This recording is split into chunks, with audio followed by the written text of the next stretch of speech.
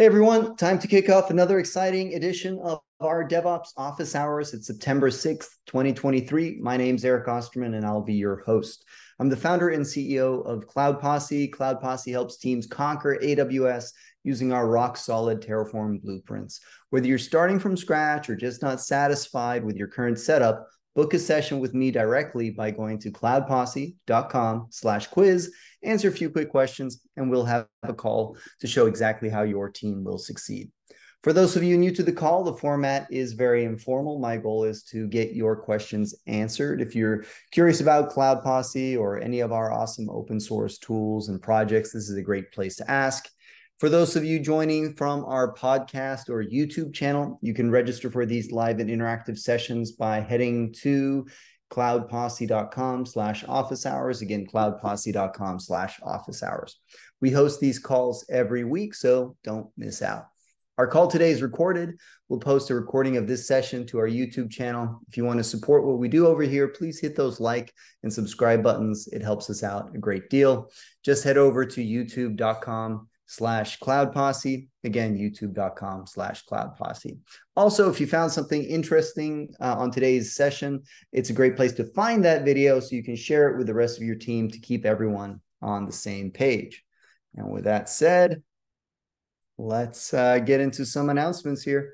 So the first one is a small one. Amazon adds support for vended control plane logs. I know it's been raised by other customers that they didn't find the logs that they wanted, but I'm not 100% sure if this is it. Were all of these logs available through the EKS control plane, and now you can subscribe to individual ones directly?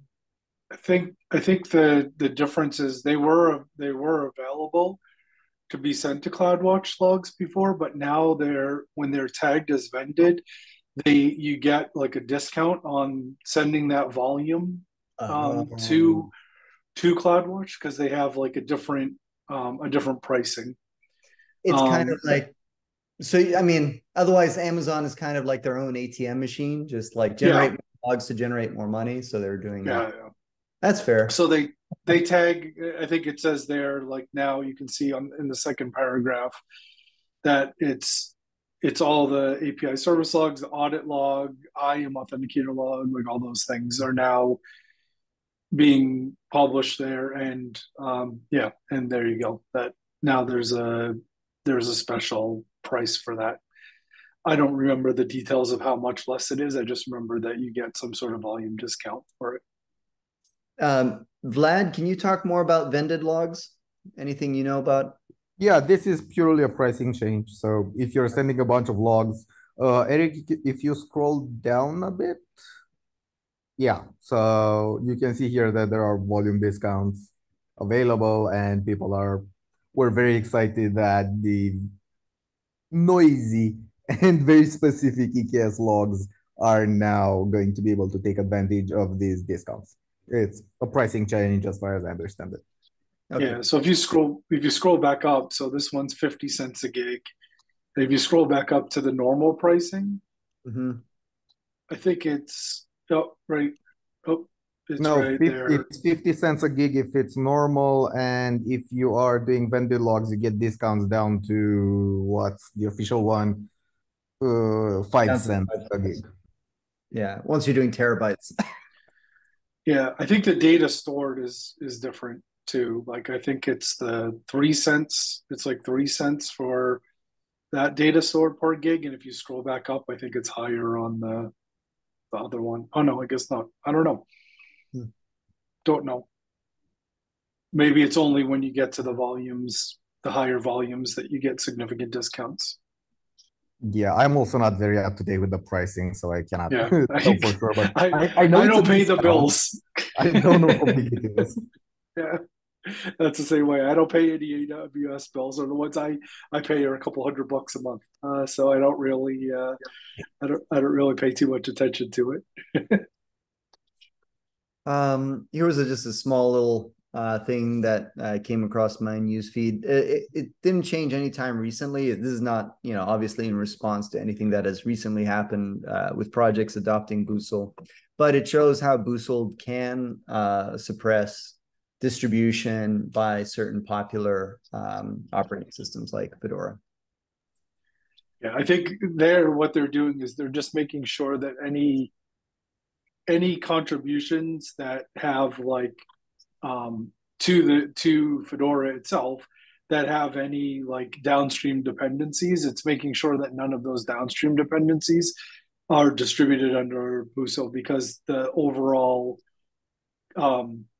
Fedora is distributed under MIT. So I think they're just being careful that they don't accidentally embed something that it has this commercial poison pill, as we've been calling it recently, under the hood. This is interesting. I haven't looked closer at this. How are they? It looks like they have. Is this a standard schema format that they've come up? Is this a custom schema format that they've come up with, or is this like some open source tooling? And is this something that projects can adopt themselves to ensure license compatibility? Yeah, I think this whole project is called Fedora license data. So I'm assuming that that's like their own tooling to make sure that happens. That's cool. But I don't know how it works under the hood. I just know that I read that that's what it seems to be doing. Yeah. Well, for all you old farts out there that have been on AWS for a little while, myself included, this is where I got my start. Was it 2005 or something? There were only was it M1 Smalls at the time, and we tried to build our startup on it. Let's just say that Amazon still exists, but that startup did not. There were no Amazon load balancers or anything else. Anyways, EC2 Classics, these were the EC2 instances that were not deployed in a VPC because they predated VPCs. Due to Amazon's early or initial success, still a lot of enterprises had adopted these. We have a customer that had some legacy account somewhere. They just finally got off of EC2 Classics as well in advance of the deadline. But that's the end of an era. This is what started the public cloud, if you ask me. Any other tributes to EC2 Classic? All right. Something clickbait worthy. I don't know. I tried my luck at it, and yeah, I suck at Amazon icons. I wonder how everyone else does. They've got, as Amazon just adds and adds to the cheesecake menu of cloud services, it's so hard to interpret all of these icons other than the ones we interact with every single day. All right, who knows this one? What is this? My guess would be SWF, but I don't know. It's Lambda, but it's the really old icon that has been deprecated for forever. Oh, really? Okay. All right, that was the right answer. All right. Let's see, what else? I was really excited about this one. We're doing a lot with Markdown at Cloud Posse on GitHub, so GitHub flavored Markdown. They're really useful for GitHub action and job summaries. In addition to, obviously, everyone uses Markdown for READMEs, right? But GitHub has also added the ability to produce job summaries if you're using GitHub Actions. So anything you can do to help enrich those summaries is beneficial. That's why I'm really happy about this. If you're using Docusaurus or any of the other popular static site documentation systems, they have this concept of an admonition. Now GitHub has that too. This is in beta. They haven't committed to the syntax yet. It is subject to change. To use, for example, a note, you have to use exactly this format. It has to be a quote or citation reference here, and then *** note ***, and then you get an admonition that looks like this.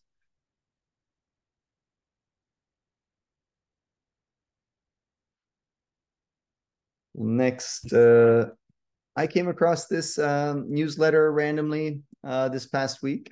What I liked about it is seems heavily curated, lots of projects, AWS centric, related to open source, lots of content. So if you're thirsty for more open source projects and things going on in AWS, that looked interesting to me.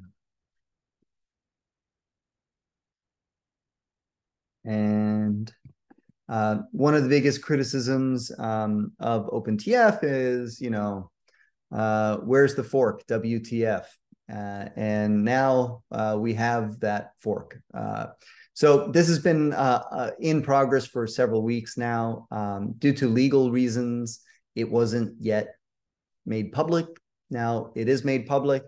The name OpenTF, subject to change.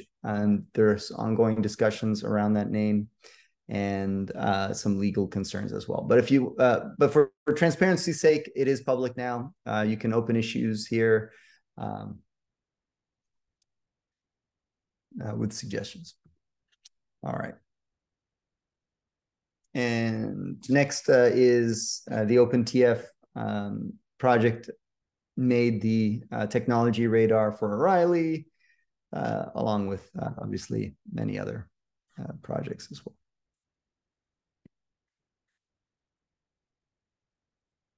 All right, there was some huge snafu with Zoom. Was it this week? Matt, were you the one telling me about that? I think it was a couple of weeks ago, like the beginning of August, maybe something like that, or the beginning, middle of August. Yeah, they basically said all your data on Zoom belongs to us. Yeah, they said any audio, video, or visual graphics that you shared via Zoom were the sole property of Zoom, and they could use it for any purpose that they wanted, anything that was legal, basically. And everyone threw up their hands and screamed about it, and they backed off of the license. But I don't know if they now have. Oh, there it still says that they backed down, but are they going to come back again with some other version of that? It's really interesting because I just suspected it was because they wanted to start doing AI, and with AI, you really have no way of coordinating that data off correctly. So. Yeah. I guess that was why. I wonder what this does to their plans. Hopefully someone writes a tighter license. I think most people, the problem with Zoom is that you are often talking on internally and sharing proprietary information and ideas, right, and all those kinds of things. And if you're training learning models with those things, especially things that may not be out in the wild yet, it's kind of a slippery slope for intellectual property. Yeah, I can understand why businesses would be skittish. As an end user, I would just love to be able to go to Zoom and ask questions of a conversation, or even especially meetings I wasn't able to attend, things like that. That's the scary part, though, is if you ask it a question, or some competitor of yours asks it a question and it answers with, Eric's super secret strategy for taking over the world is the best way to approach this, and then you're like, what? Yeah. It's actually even worse. There are bots that can do that for you, but they are often blocked in companies, because the second you have that bot, that becomes official company product. So every single meeting and every single conversation had by anybody can now be subpoenaed. And that is something that a lot of people do not want. And those types of bots were very, very, very early blocked, and a whole spew of startups got instantly dead. Brave new world. All right. Another exciting announcement, and I see we have none other than the Pepe Amengual here, aka Jose. So Pepe, you want to tell us about what's going on with Atlantis? Sure. Yeah. Pretty exciting announcement. We are pretty happy that actually we end up here. We actually tried to do this before, but Luke and HashiCorp were not willing to move the project to CNCF, and then RB, thanks to his relentless idea, he created an issue and basically just forced Luke and HashiCorp to like, please give us an official answer so we can put this to rest if the answer is no. But we got a pretty good surprise, and so they allow us to actually commit it to the CNCF. So we created the issue to start as a sandbox. Most probably, we are not going to be a sandbox project. We will be incubated right away, but there is a lot of work to do to get there. Yeah, and so that's how it kind of happens, and that's how we are here. So we are doing all the transferring and stuff. So, and Luke, he's going to back down the project. So the owners of Atlantis will be basically a CNCF, and we will become the maintainers from now on. That's so cool, Pepe. Yeah, you've been following this project for a long time, and yes, kind of been promoted and risen through the ranks to become a maintainer. It's exciting for me to see you do that. Also, RB. So, fun fact: Pepe and RB were both at Cloud Posse at some point in time. So fun to see this.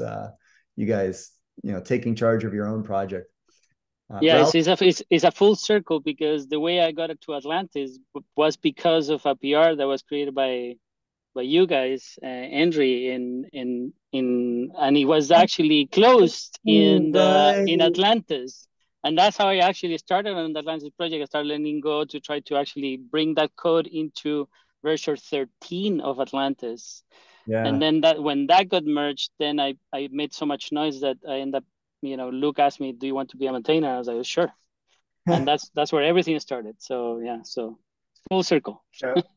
It actually, not that I want to put Luke on the spot, but it probably puts Luke in a pretty bad position if it didn't go this way, because being employed by HashiCorp, with their change in licensing models, if anyone were using Atlantis in a production way that was deemed to be competing with HashiCorp's cloud offerings, he would be in a weird spot being a HashiCorp employee and also maintaining that open source project. So this is probably best for the project overall.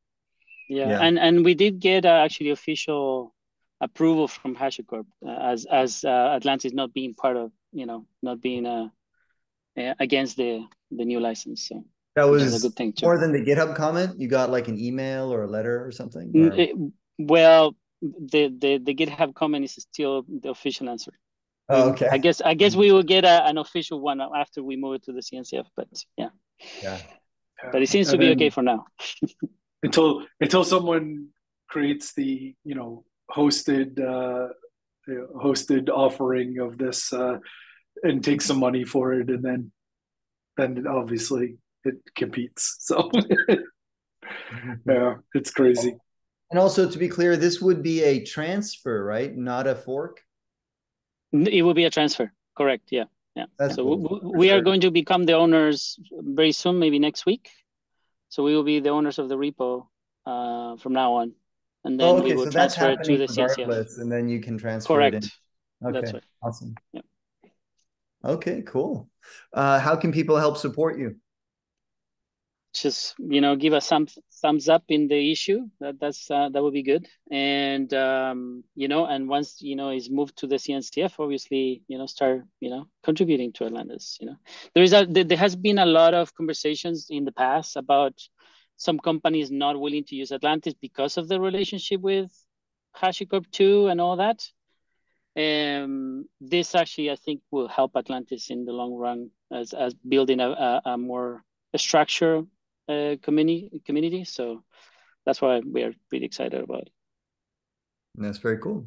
Also, maybe CNCF can help sponsor your Slack community as well. Yeah, there's a bunch of other things that you get from them, which is pretty cool. And we are eager to be graduated, but there is a lot of work to do. I have been going through the documentation and all that, and there is a lot of things that we need to get done before we get there. But yeah. Any questions for Pepe? Was HashiCorp still allocating any effort to Atlantis, or was it just a community project? I know Luke hasn't been working on it for a while. Yeah, Luke hasn't been. I mean, if you look at the history, he hasn't been committing code for, I don't know, 4 years or so. So, and HashiCorp has been allowing the facilitation of creating maintainers groups and all that kind of stuff. So, they had been very hands off from anything. They don't even get involved. I mean, the only thing that we only got was a Zoom link. They never got involved in conversations or decisions about adding features or anything like that. So we actually had a lot of freedom to do whatever we wanted or merge wherever we wanted. I certainly merged few regressions, so but anyhow, it happens. So we never actually, if you ask me personally, I never thought that HashiCorp was like on top of looking at me like a dark cloud, and nothing like that. So, but certainly because of the license change and all that, there is a certain feeling or karma associated to it, I guess. So I think I'm moving over makes it a clear separation of concerns, I guess. So I think it's better anyways.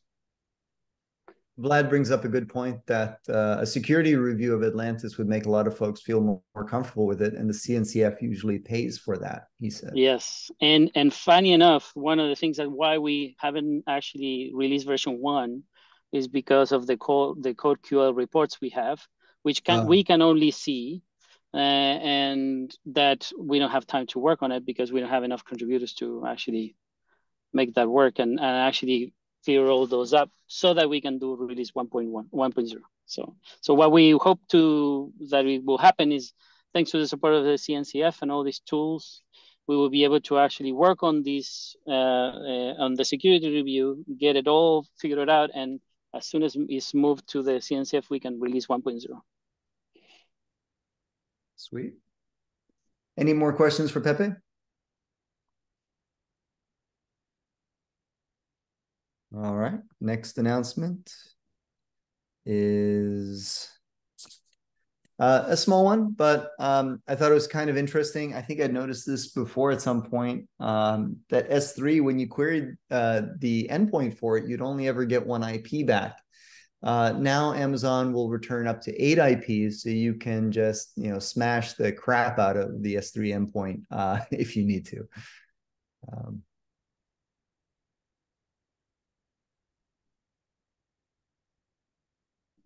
And another project I came across randomly, I hadn't heard of it before, by Ergomake, called Layerform.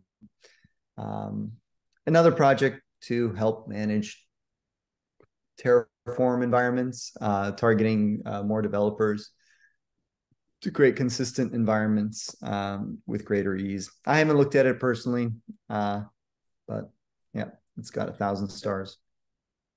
I think if this is the same project that I'm thinking of, and I might be conflating it with something else, but I think there's actually they actually have checks in there so that if you try to modify any resource that's created by a lower layer in the stack, which I thought was pretty cool. And can you explain that again? I didn't follow. So like, let's say you create like your VPC as a component, and then right there, like on the diagram that's right there, you have your VPC, then Kubernetes, then you have your topic on top of it, like, and then so if anything in your Kubernetes like layer, if that were like defined as a layer and deployed separately, if anything in that tried to modify a resource that was deployed by your VPC layer, it actually like stops you from doing that. So that you can't basically mutate infrastructure that was created by something at a lower layer. Yeah, there it is, the layer immutability and layer rebasing thing.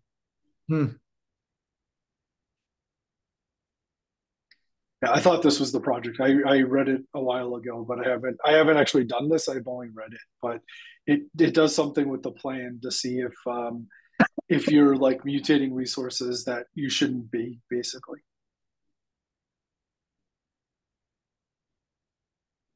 That's cool. And that way you can give more freedoms to people without having to rely solely on IAM permissions for things. Like in this case, like there's a built-in check to make sure that you're not mutating resources that you shouldn't be.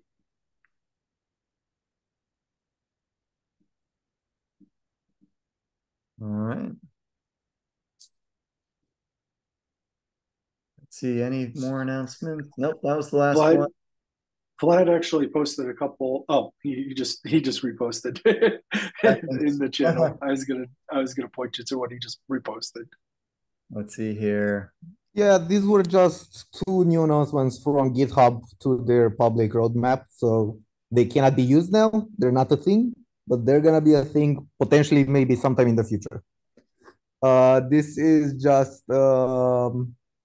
what was this one? Oh yeah, controlling outbound network access from GitHub hosted runners. So this is gonna make a lot of people very happy, because right now, if you wanna control stuff, you need to run your own runners and in your own VPC, and you can do whatever you want there. But this is gonna be way easier. Yeah, now just try to get a comprehensive list of all the AWS endpoints. Hopefully it comes with a UI to click, allow. Because otherwise, yeah, this is going to be tedious. And the second one was interesting because that was Copilot is getting a reference check, which is basically, hey, Copilot suggested, I think this is Copilot. Yeah, GitHub Copilot. So if GitHub Copilot suggests, hey, you should use this code, it's going to tell you, and we took it from this repository with this license, which is something that Amazon's Code Whisperer did have when it launched. So it was interesting to see this also coming to Copilot. How does it? Yeah, how does it know? I wonder if it learned a pattern across like many repositories where people are using that same kind of pattern. How does it know what to attribute that to? I wonder. I'm speaking about Code Whisperer here, but it knows not for all code, but for some code. Like if it's a general pattern and it did enough changes and the sources are murky, it's not gonna tell you where it got it from. But if it's like, hey, we pretty much copy pasted this part from this open source repository, we're also gonna show you the source, the license, whatever. It was genuinely an awesome feature in Code Whisperer, because then you could look at the source and see like, oh, that's what they're doing, or be like, oh yeah, this source is this super fancy repo that I trust. It's not Vlad proof of concept 2018. Yeah. Bad. Okay, well, let's any more announcements before we get going? Or also, Vlad had some additional ones, I think, above from AWS. What were they? Oh yeah, I did. Yes, I was so confused. Yeah, they're tiny. They were in the Slack. Oh, that's where they were. Yeah. What was it? Oh, I got it here. Oh yeah, AWS SAM support for Terraform is now GA. It was in preview for a while. It's now generally available. It's pretty nice. Basically, if you're using Anton's serverless.tf modules or any other Terraform modules to manage Lambda functions, you can now use SAM with that. So you can do stuff like local builds, local invokes, generating tests, getting the logs locally while you're developing and using both the code and Terraform. It's a pretty nice integration. Yeah, before when you would run like SAM deploy, it would just hook or CloudFormation, and it would basically build stuff with the CloudFormation template. And now they're giving you the ability to just use your own Terraform module. I think that's kind of the TLDR to do that. Yep. That's cool. Yeah, it is, because the SAM CLI is pretty nice. Like developers love it. Yeah, it's really good for local testing of lambdas that you're building. Okay. And this has been in preview for a while. They took all the feedback, like they really listened. It was lovely. Like props to the SAM team. And the other thingy that I pasted was the SES now tracks every single email, which is going to make a lot of people very happy and eliminate a bunch of support tickets. And it's going to make a lot of privacy people very unhappy. Well, it tracks people in the sense that it shows you the data. They already had the data. Yeah. But now there's no more ticket to support to figure out what happened. It's just in the virtual deliverability manager thingy.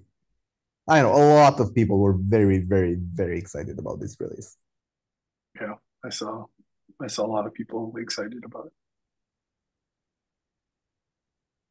All right. Any more announcements that we can bring up today from anyone?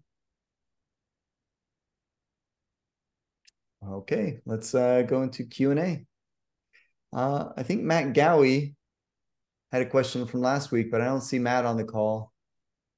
So maybe we'll punt on that until next week when he might be back. I have a question. Go for it, Ralph. How much of an effort do you think it would be to translate all the modules into Azure? I know there's no translation. I mean, it's all just pure rewrite. Yeah.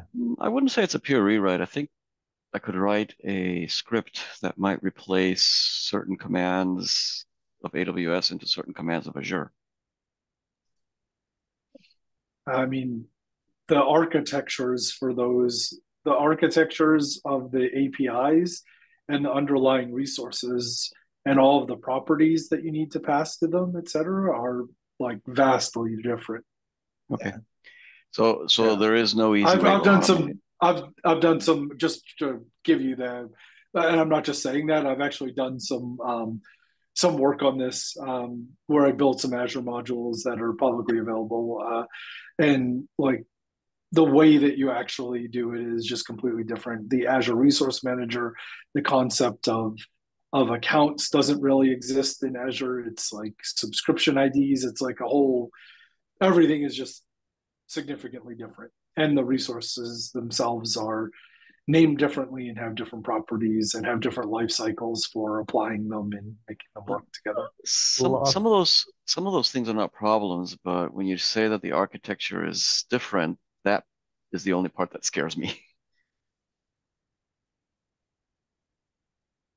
I think maybe you're thinking about and trying to digest this problem at much too high of a level if you haven't gotten down and looked at looked at the APIs yet. Yeah, I think when you start to look, just to give you a quick example, like, you know, the Azure doesn't have an actual like a VPC that lines up the same exact way as like Amazon has a VPC. Mm-hmm. And the properties, the resource name is completely different, right? So you have to underlying, when you have resource AWS VPC, you're going to have like resource, whatever it is, Azure RM virtual network or whatever. But then from there, like, you may be able to get to that level of substitution, but then from there, the property names, what they mean, how you create storage groups, how you can create network firewall rules, how you do VPC peering, how you do ... is completely different between the two clouds. So my only experience with this is having moved Ops Cloud, which is a proprietary thing, from AWS to Azure. And we lost some of the functionality because Azure just was different. Well, then that's the key thing, is that any sort of translation would have to assume a lowest common denominator. And when you do a lowest common denominator, you lose the strategic advantages that each cloud offers. So you might be able to solve it at a level, but you really don't get the outcome that was desired. So let me ask you a bigger question. Is it possible to be multi-cloud? Well, I think it means so many different things, and there is a great video out there. So we were multi-cloud in the sense that we had infrastructure running on different clouds, Yeah. but we weren't multi-cloud in the strictest sense that we could send Right. workloads to different clouds in an automated fashion. Right. And this is where too few companies have the finances to support that pure multi-cloud that you're talking about. And this is where Armand talks about you don't choose multi-cloud, multi-cloud chooses you. I like that. It's basically you're a company, you acquire other companies, those companies are operating in other clouds. Voila, you're multi-cloud. Just it's not a strategy. It is. I've ever only talked to one engineer I could who qualify claimed, it as well. Oh, sorry. I've only ever talked to one engineer who claimed that they did multi-cloud. He worked for Twitter at the time. This was pre-pandemic. Probably doesn't have a job, but anyway, sorry. Go ahead. I was gonna give a more concrete example from my experience. I was working at a startup that did video dialing for folks who are deaf and mute. And in that process, if somebody's trying to do sign language and the signal at all, if the video goes under 30 frames per second, they become unintelligible to the other party. So we actually deployed a lot of our different Camilo instances onto AWS, but we found that when we were doing transcoding, we had to actually put them closer to a stronger network. And we found that actually the best network for keeping consistent video was on GCP. So we ended up going to Google Compute for a lot of the different pieces that were at risk of being bottlenecked. And we found that it was actually just a much cleaner network. And it's hard to describe how that works. It's just the best way to say it is when you try to make a conversation between Verizon and T-Mobile, the hoops that they make you jump through with SIP, it just it can be very sensitive to what the trunks are that are going into the data centers. And so we found that it was night and day for the people. And they were like, yep, we can actually understand each other. So we were like, guess we're using both. So for all you people who over the months have suggested that I should quit my job to solve the issues that I brought up here, I have to report that I am free now. I work for a small startup and I can actually accomplish what I want. Well, I can unequivocally say if you work for a small startup, you should not even be thinking about multi-cloud. No, I'm I'm saying that seriously. This question is left over from the last startup that I was in. Just to be clear, okay? Yeah. We are happy on GCP. We're not moving. Yeah. Okay. Yeah, I've the only experience I have is I'll just say like I've done some work with probably one of the top 5 largest financial institutions in the world, who definitely has a heavy investment in AWS as well as Azure because of their Microsoft enterprise licensing agreements they have with them and everything else, and office tools and all sorts of millions of dollars that they spend with them every year. As part of that, they got free or not free, but very financially affordable compute resources on Azure, and they made that work. But they spent millions of dollars and thousands of man hours with orchestration layers and other pieces to coordinate all of the craziness that's really required to have like active across multiple clouds. I remember there was a multi-cloud module that I saw somewhere, probably on this very same venue, that I've been meaning to look into, just out of curiosity as to how it works, because I never really had the time to explore it deeply. But that's something that I'm going to still leave for the future, because for the present, we have to create revenue so that my unpaid invoices can be paid, which are unpaid, by the way, from 2 years ago. So just so you know, I'm working for a scrappy startup. Yeah, I was gonna say it looks like Vlad was raising his hand. Did you Yeah, have I was just something gonna to add to that, Vlad? Yeah, I do a bunch of hybrid cloud and multi-cloud and whatever hype you want.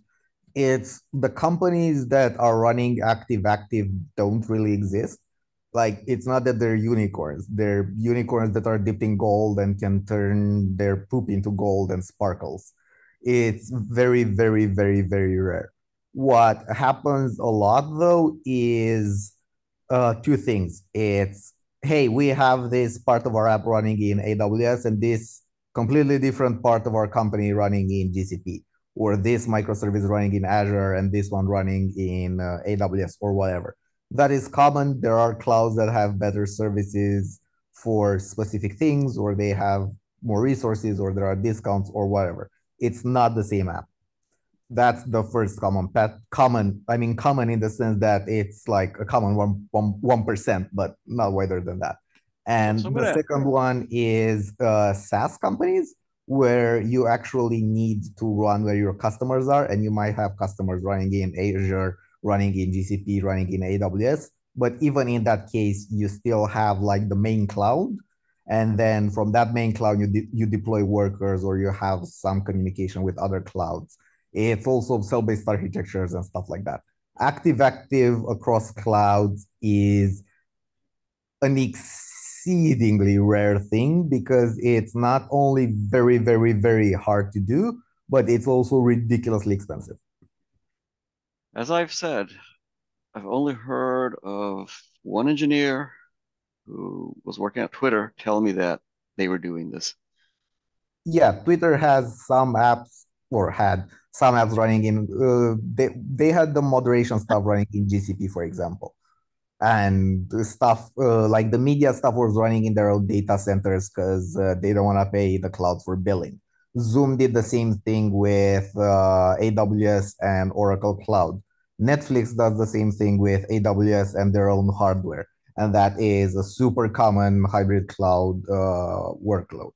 Like, there are people that do this, but it's very, very, very rare. And again, active across clouds, the chances you're gonna see that are pretty close to zero. Not zero, but you're not gonna see it. And the investment in that is humongous. Agreed. Netflix is even a crazier one because they have their own hardware that they co-locate at the edge of a bunch of different places so they can stream so that they can stream to you as fast as possible. So like it's very likely that if you have like a Verizon Fios pop, 4 miles from your house, that there's also like a rack of Netflix equipment in there, which is like crazy. What do you think about how much they must have deployed everywhere? I think from a business point of view, it's brilliant how they get free co-location because it benefits the ISP. Yeah. Some of it's free. It's not all free. It's cheaper for the ISP to pay for the electricity and rack that server than to pay for the bandwidth that it would require otherwise if they didn't do that.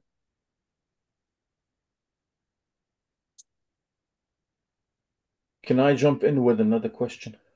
Go for it. So I wanted to ask, did anybody implement tracing before? And how it was, and how was it before and after? And did anybody use honeycomb? Honeycomb, what's it called? Yeah. Yep. So just, tracing experiences. Yeah, that's Are my you talking about X-ray in particular? No, I'm talking anything. Like Anybody. before and after you had tracing kind of with your applications. Yeah, and what did you use and how did you like it? Yeah. The question is also very complicated because what folks were using for tracing in 2019 is not what folks should use for tracing today. Like in 2019, OpenTelemetry was it in alpha? I think it was in an alpha something, and most folks couldn't use it.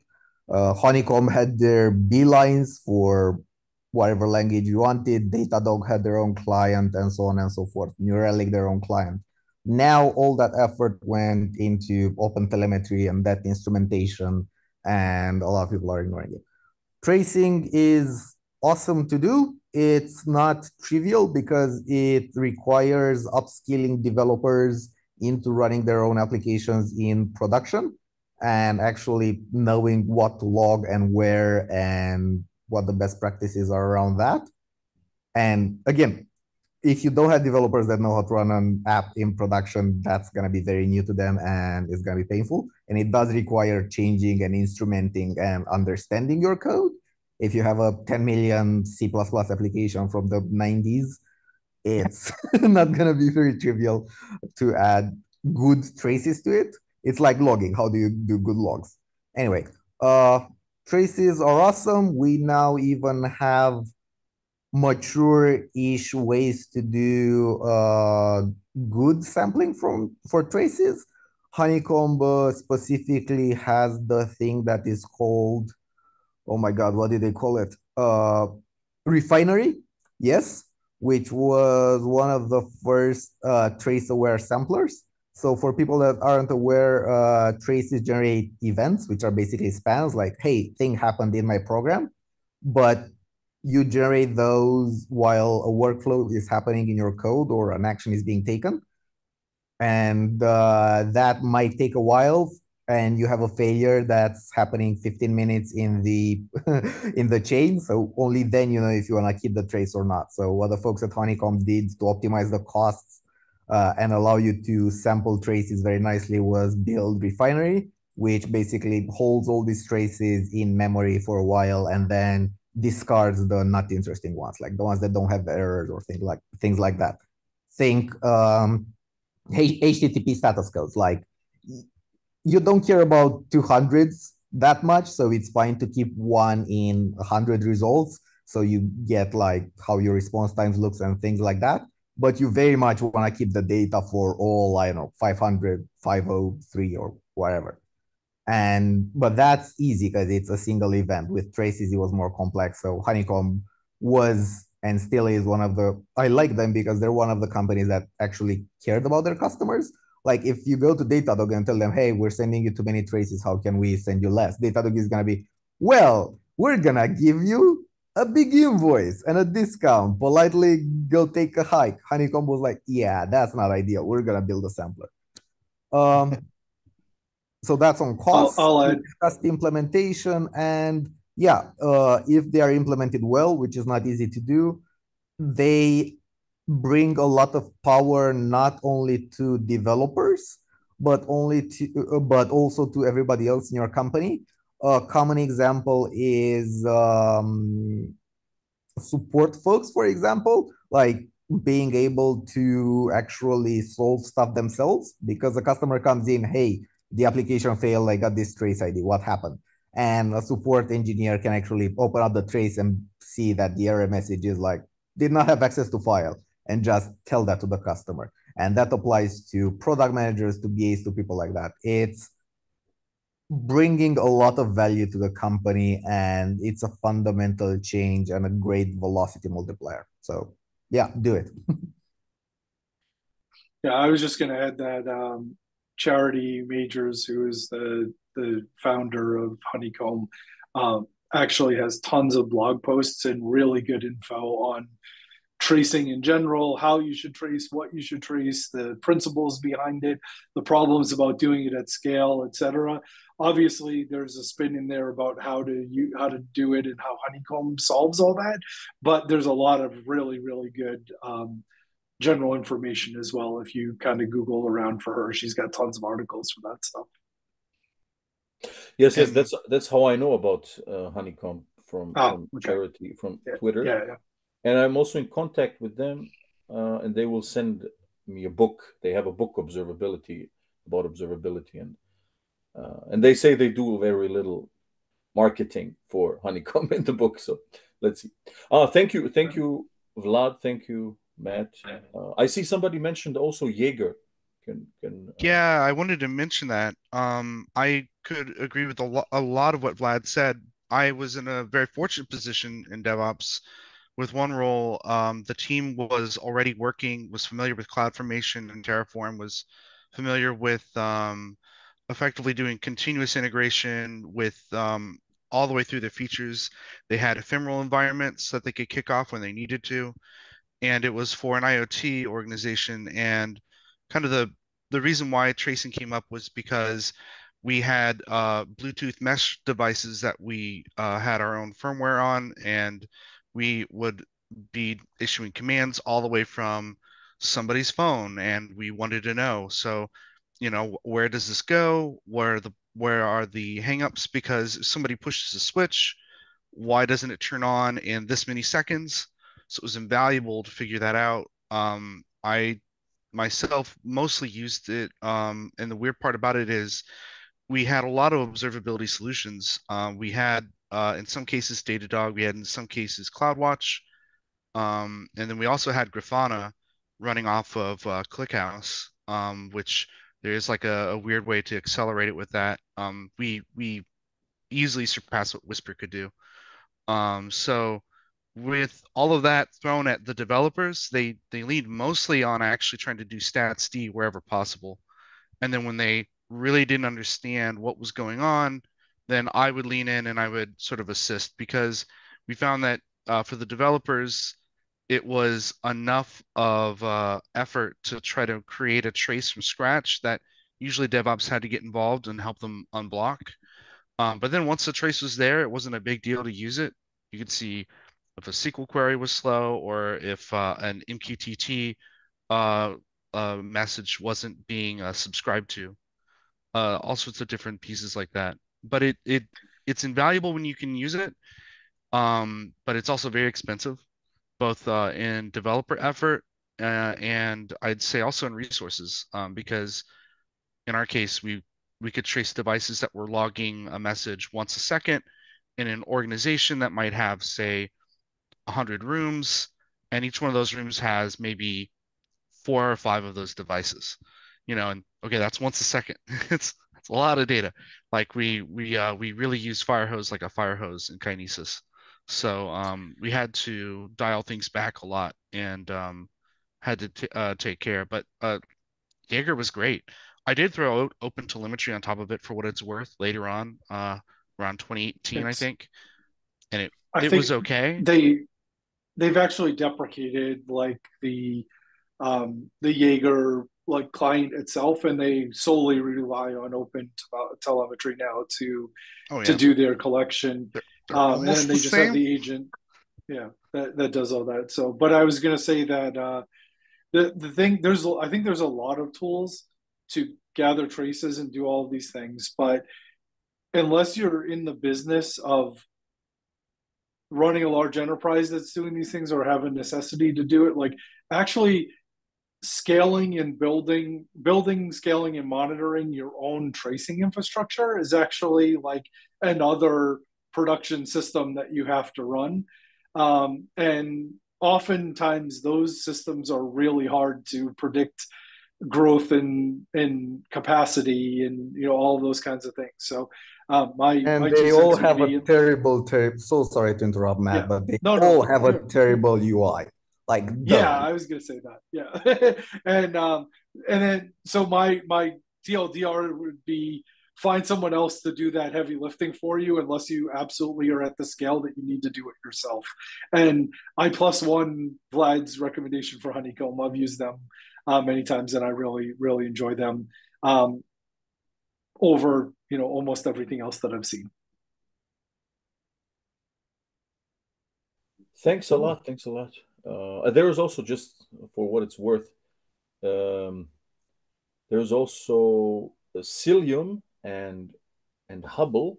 I mean, yes, it's free, and probably the UI is bad, but they provide some metrics without any application changes, without anything. You don't have to do anything. You just do the. I mean, that's what they say. I don't know, but no. I'm also leaning towards, either OpenTelemetry for sure, but then on top of OpenTelemetry, either Datadog or Honeycomb. That's what I'm wondering. But thanks for the input, guys. All right. Well, we are basically at time for the day. I think we'll pause at this point and pick up next week, same time, same place. If you haven't already registered for our weekly office hours, go to cloudposse.com/office hours. Again, cloudposse.com/office hours to register. You'll get an invitation and an event added to your calendar. We syndicate our office hours as a podcast. Go to podcast.cloudposse.com to get access to those. And then if you are interested in ever connecting with Cloud Posse and seeing if we can move the needle for you at your organization, go to cloudposse.com/quiz to book a session directly with me. Again, that's cloudposse.com/quiz. Our YouTube channel is youtube.com/cloudposse. Today's session will be syndicated there in a few hours. And we also have a newsletter with some of the interesting links that come up through our office hours sessions there. Just go to newsletter.cloudposse.com. Thanks all. Talk to you soon.